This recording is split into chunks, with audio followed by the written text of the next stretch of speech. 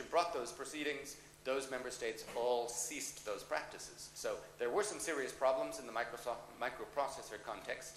The Commission addressed them seriously, and the member states changed their practices. So the problems can be addressed, have been addressed, and I would suggest in the software context, the problems still exist to a significant extent, and they should be addressed. So now let me mainly look towards the future.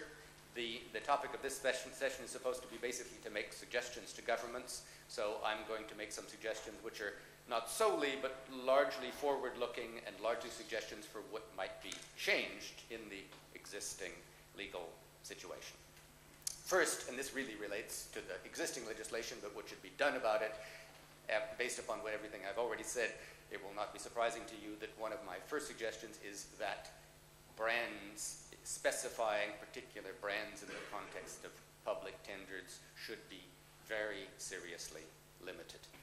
Very rare should be the occasion when a brand should be included in a tender.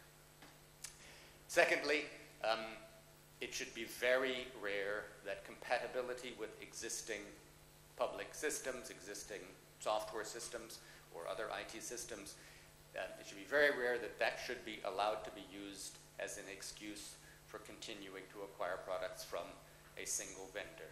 Governments have, as I think Commissioner Cruz indicated, a public obligation to consider alternatives, to consider the long-term cost benefits of considering alternatives, and not to be subject to inertia, not to take the lazy way out of sticking with what they have, but to consider alternatives and to move forward on that basis.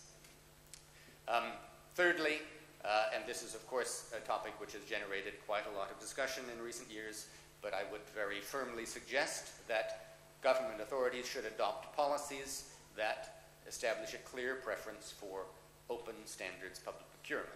It seems to me that the EIF draft of July 2008 was a good one in this regard. To be very frank, we have seen substantial,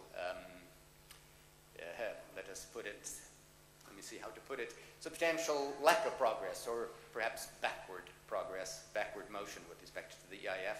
I'm blunt, but that is definitely what I regard to be the case, and it needs to be better. It needs to go back to something like what it was not so long ago.